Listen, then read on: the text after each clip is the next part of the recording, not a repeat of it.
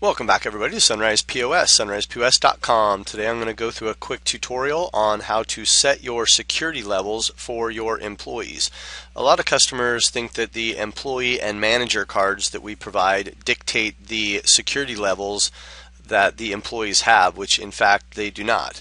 The employee cards and manager cards are really just a code that is injected into the card when you're in the back office.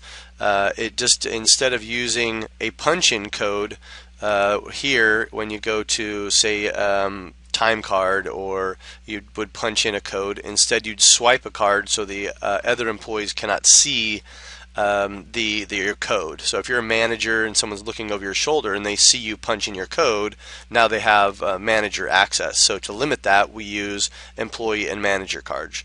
So I'm going to go through and just show how the security levels are set and in the system, and in the employee file how you choose what level each employee will have.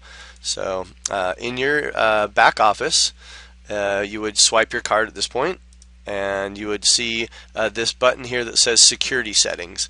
As you can see, there's a multitude of security settings in the system, and anywhere from accessing driver tracking to accessing back office, things like that.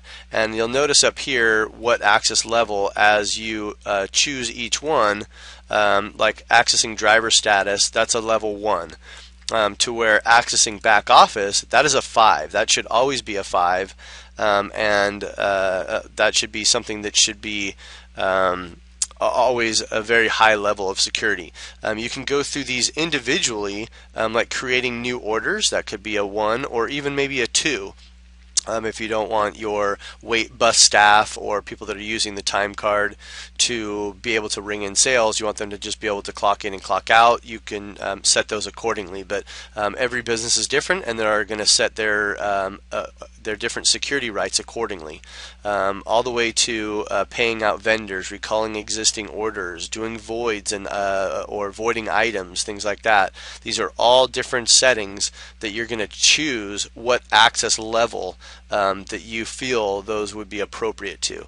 So one of them should be the main one, where a lot of the editing time cards and things like that, those are all different security levels that you're going to set in the system.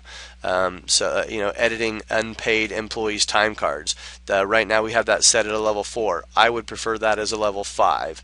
So only the owners and high level managers have that access. So I went ahead and changed editing an unpaid employees time card to a level 5, and I'm going to go ahead and save and done.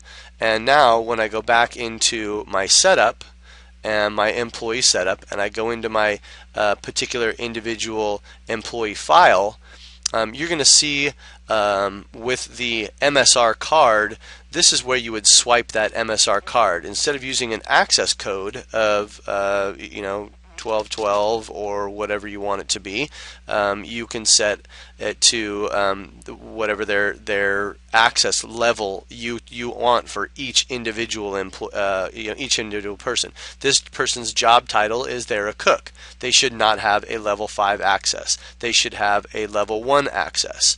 So instead of using this code here, you would actually highlight this MSR card area, and you would swipe that card, and it would put in the probably put in stars, so it doesn't show what the actual MSR, what's injected on that card.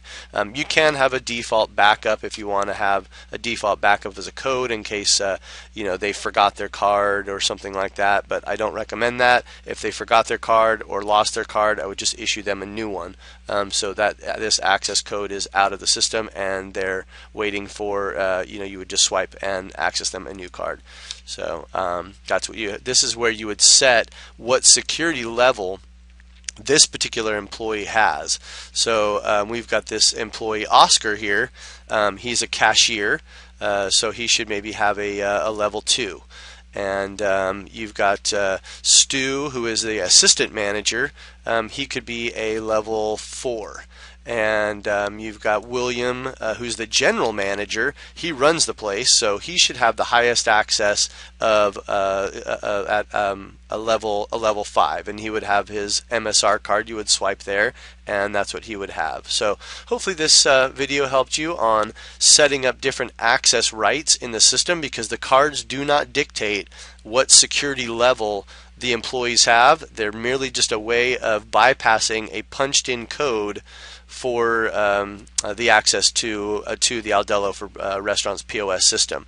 You set the actual access levels and individual access rights by setting their security level here in their individual employee file. Thank you very much. Please visit more training videos or visit us online at sunrisepos.com. Thank you very much. Hope you're having a great day.